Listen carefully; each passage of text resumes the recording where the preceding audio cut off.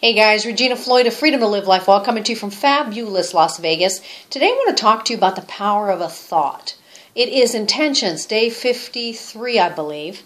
And what brings this up for me is I am part of a coaching group, a conscious entrepreneurs coaching group, where we get together once a week and we really dive into our thinking and learning how to consciously live, how to consciously create. And this focuses around our business, but it really does affect our entire life.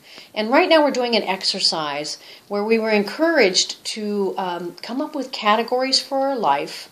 For example, family, a little bit more general, maybe relationships, money, health, business. And in those categories, we were asked to, first of all, write down what we think, what we think we believe, or what we think about that area, that particular category, and then we write down, we continue that, and we write down what we are experiencing or what's happening in that area, and then lastly, for each category, we write down what we would like, what we want in that category or that area. And what has been really interesting to me is, first of all, assessing the thoughts that are coming up, especially when it comes to, what I believe or what I think about that particular topic. Maybe what my thoughts are about money, or my thoughts are about relationships, or my thoughts are about business. An example might be, in business, like maybe a thought that I had or something that I've been clinging to is that in order to have a successful business means I have to work very hard, or I have to work more. Kind of along with that job mentality, right? The only way to make more money at your job is to put in more time. And so that awareness popped up.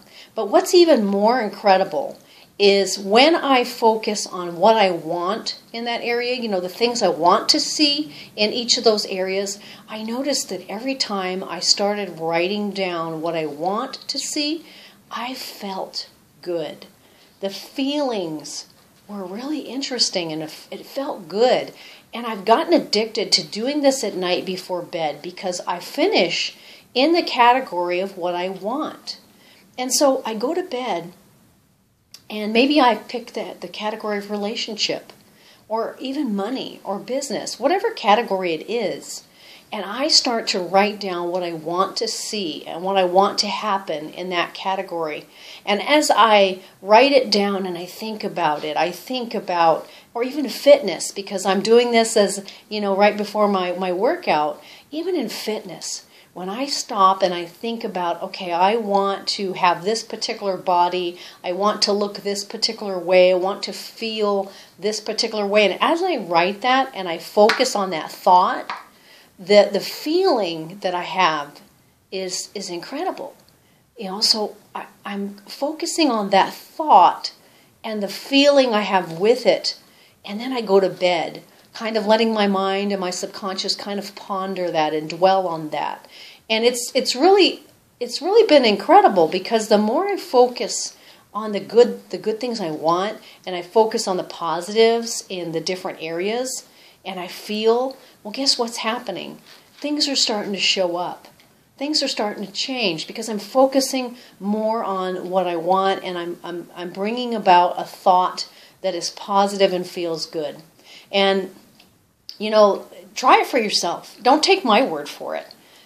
Find an area, or pick an area of your life, or pick a topic or something, and just start to create a thought that you want, and let that not only think it but feel it, and see what happens. And I'd love to hear your comments with your experiences on this. If you've done something like this, then please leave me a comment and share.